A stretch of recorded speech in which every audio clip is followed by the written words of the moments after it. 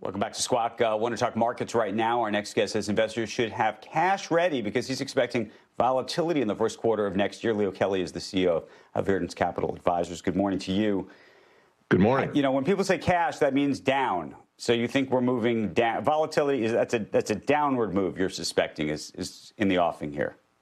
Well, I think cash today means something a little different, Andrew, because you're getting a rate of return on cash. I think if you go back a few years, you're right. There was no return. So the only reason to hold cash was that you think the market's going down, you want to buy back in. We're actually neutral weighted on equity, meaning we are where we should be.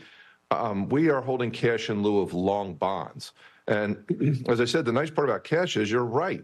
We do expect volatility in the first quarter. And if the markets come back down off of what I think is a bit of a speculative run here, you want to have cash on the sidelines to be able to take advantage of that. I do think we'll see that volatility in the first quarter. And you're taking advantage of it how? Meaning, what are the things you'd be looking for? Are you in the? I don't know if you heard Bobby Kotick. He actually slipped it in very delicately. He said he thought the recession was going to be here next year.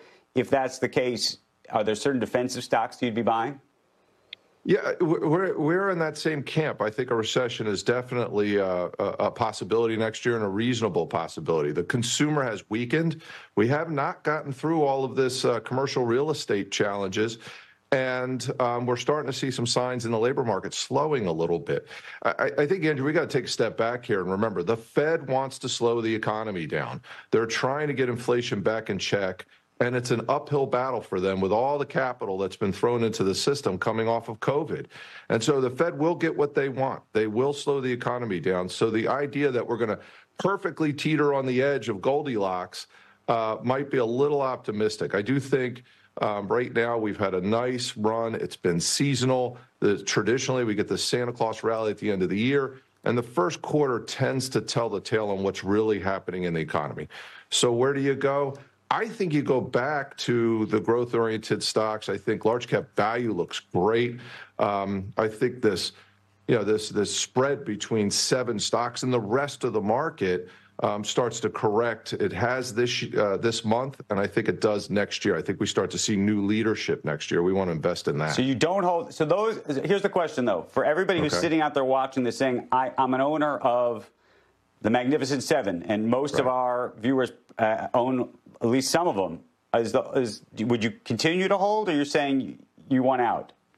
Well, no, what I'm saying is that what happens in times like this, where the Magnificent Seven, or back in the 1999, early 2000s, right, the hot tech stocks, what happens is they run and they run and they run, and people hold on to these securities like they're solid gold. You have to trim, Andrew. Bring your allocations back to neutral. Take some profits. It's okay to continue to hold them. They're great companies. They're great stories. But you just can't let them run away and take on larger allocations than they should. You have to be disciplined always in portfolios.